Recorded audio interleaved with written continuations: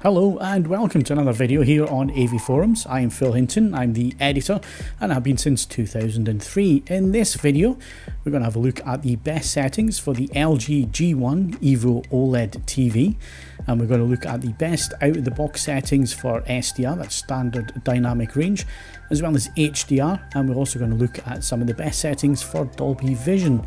So let's get started. So the first thing we're going to do is bring up all settings.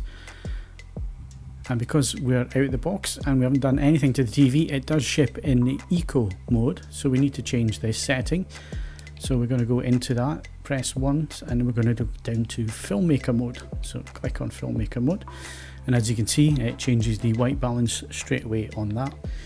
The other thing we need to do is we need to go into Support, click on there, and we need to go into Energy Saving, click on that, and we want to change Energy Saving to Off.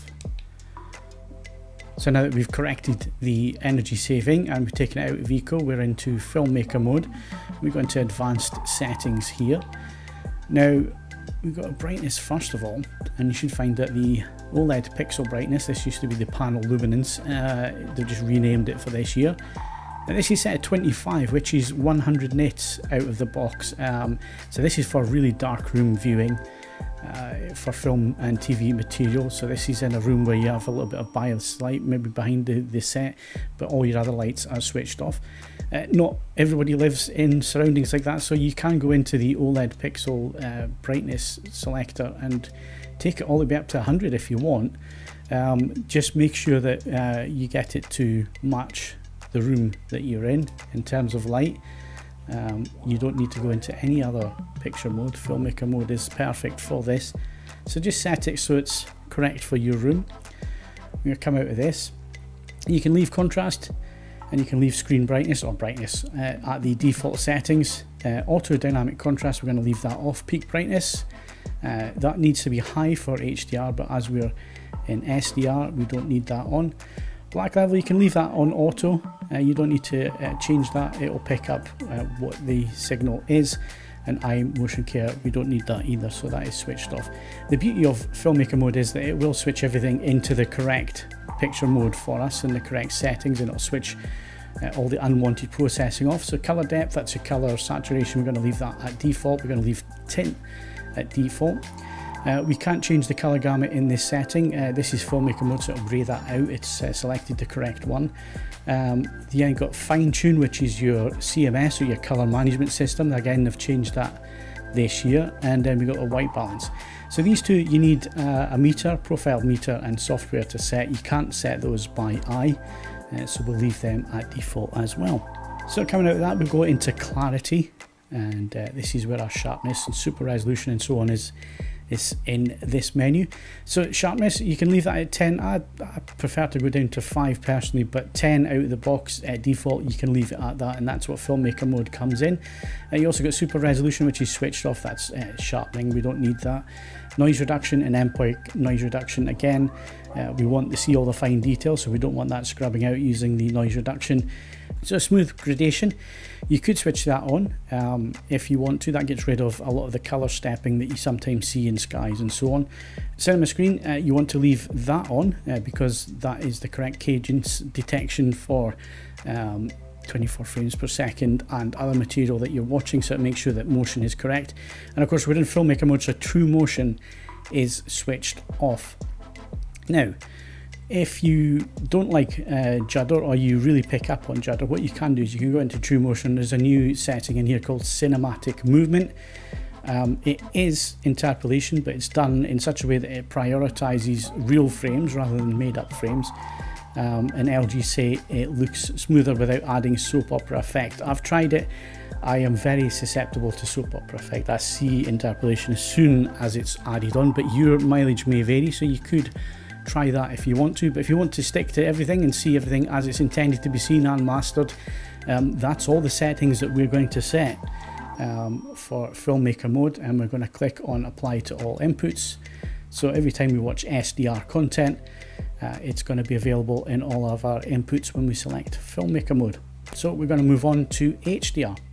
So moving on to HDR10 content, and once again we are going to select Filmmaker mode. This is the most accurate out of the box to the standards, and it's the one where you just need to flick into filmmaker mode and it switches all unnecessary processing off, switches off true motion and motion smoothing and so on. If you want to have a play about and you want a little bit more brightness, because filmmaker mode is around about 680 nits peak brightness, if you want to get 745 nits of peak brightness and still remain at D65, you could go into cinema, which will up the brightness slightly compared to filmmaker mode, but we're going to stick to filmmaker mode because out of the box it is the most accurate one button press settings for us. Aspect ratio, you need to set that to just scan and make sure that just scan is on. You do that for SDR content as well. And then moving into advanced settings, and most of these settings should be switched to where we want them. So OLED pixel brightness will be at 100, contrast at 100 because we're in HDR10 mode. If it is too bright for your room, if you're in a really dark room, then you can, you know, take the pixel brightness down a little bit to save eye fatigue, but these should be fine for most settings. We're going to leave screen brightness at default. Auto dynamic contrast, we don't need that adding in. It just adds more brightness and it'll blow highlights out and so on. So if you want accurate images, switch that off. HDR tone mapping, the jury is out on this. If you want to see the content as it's intended to be seen by the filmmaker, then switch it off. If you want to have it do the tone mapping for you and pick out highlights and change the image in a dynamic manner, then you can switch it on, but just be aware that you're not quite following what the creator intended, but you may prefer that look. It's entirely up to you on that one. And then peak brightness is going to be high. Next, we're going to move to the color, and again, we shouldn't have to change anything in here. It should already be auto or switched off. So color depth, we're going to leave that at default. Tint at default. Color gamut, it's set to auto detect. You could go in there and switch it to native if you desire. Leaving it to auto, I've found that it does work. It picks up what kind of material is being fed from the source, and it's worked every time that I've tried it in terms of color gamut. Fine tune, again, this is the color management system. We don't need to touch that. And white balance, we can leave that alone as well, because out of the box in filmmaker mode, it is incredibly accurate as it is. And of course, if we want to set these properly, you cannot do it by eye. You need a profile meter and you need software to set those settings. So we're going to leave those alone. And then we're going to move on to clarity, and again, everything should be set up the way we want it in here for HDR. So sharpness at the default of 10, and then we've got super resolution, noise reduction, MPEG noise reduction off. Smooth gradation, again, you can add that in if you feel that you have too much color stepping in your skies or whatever, but if you're feeding it 4K material or even Blu-ray HD material, you shouldn't need that switching on. Cinema screen, again, this is for the motion, and it makes sure that you are getting correct 5.5 pull down for 24 frames per second material, so you leave that switched on. And then true motion, again, is switched off by default in the filmmaker mode, but as we said, for SDR you can of course move it to the cinematic movement setting, which tries to smooth out motion without adding in any soap opera effects. So again, you could try that one if you wish. So that is HDR10, and we're going to move on to Dolby Vision next. So let's move on to Dolby Vision, and we're going to do two settings in here.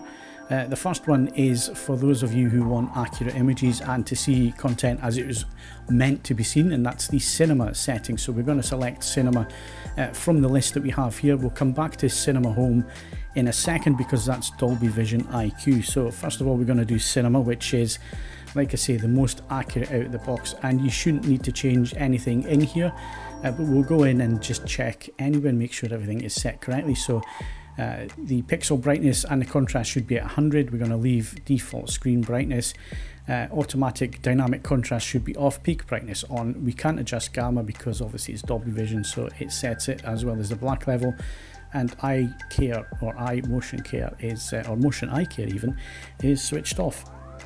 So next we're going to move into color, and again we shouldn't need to change anything in here. Color depth and tint at default, and again fine tune, which is the color management system or CMS, and the white balance, we don't touch those. You can only adjust those with a profile meter and software where you can go in and change the Dolby Vision and calibrate it, but it should be accurate out of the box in this setting. And then into clarity, again, we're going to leave everything at default here, with everything, most of it switched off anyway, apart from cinema screen, which is for 24 frame playback, and again True Motion is switched off. And again, if you want to experiment with cinematic movement, you can do that as well in here. So the next one we're going to go to is Cinema Home, and this is for Dolby Vision IQ. Now, Dolby Vision IQ uses a light sensor in the TV. It measures the light in the room, and then it adjusts the picture using the dynamic metadata from the Dolby Vision content to make sure that you can see everything in a bright room. So it adjusts the brightness and it'll ramp the brightness up, but without ruining the black levels and so on. It will still try and stick to the dynamic metadata and keep color and everything else the way it should be.